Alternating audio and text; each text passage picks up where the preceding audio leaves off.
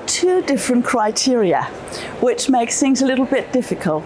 We have the WHO criteria originating from somewhere in the 70s, and those were made primarily to support epidemiological research because people wanted to see, is this TIA thing really that innocent?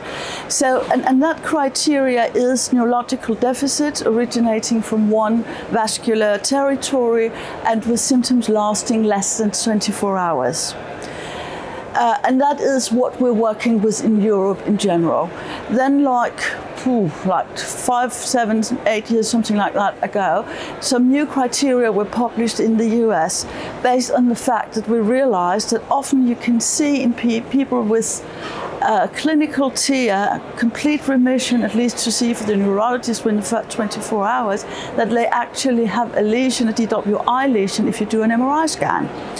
And so they set up a new criteria-based, a tissue-based criteria, which included that if there was a DWI lesion, then this was no longer a TIA, because then there was an infarction on the scan, so that a TIA would be neurological symptoms originating from one vascular territory, leaving no trace behind on the MRI scan.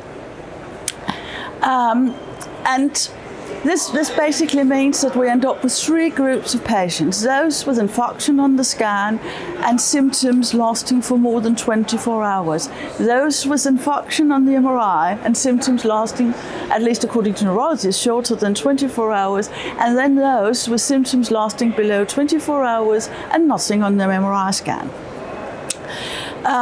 This makes a lot of sense. It's about looking at what happens on imaging, on testing, especially for doctors. We love to see our clinical impression, the patient history confirmed by something that you can actually see and measure.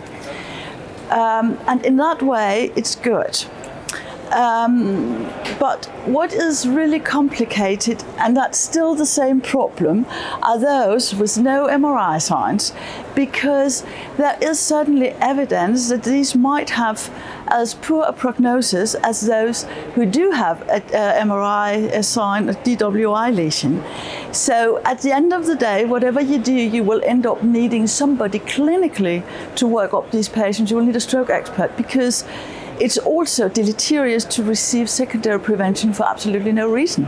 It's not, it's not just cakes you eat. I mean, I don't think that has ever really been evaluated, but it is certainly a support for the physician. And we have to be aware that even very experienced stroke neurologists are in doubt. I've been working with stroke for 24 years, and I'm not all the time, but regularly in doubt with these patients. Is it really a TIA or is it not? And in that way, you can be kind of supported by seeing or not seeing a DWI.